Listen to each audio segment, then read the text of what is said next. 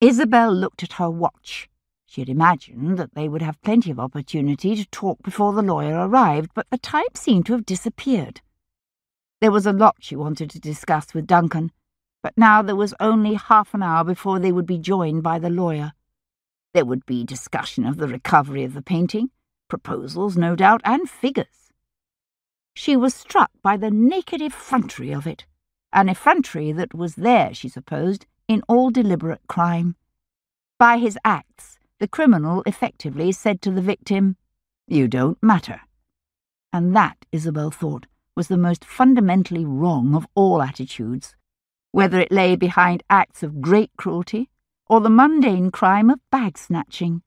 You don't matter. How could anybody look another person in the eye and say that? Quite easily, it seemed. And there were enough instances of it every day, every moment of every day, in just about every context of human life.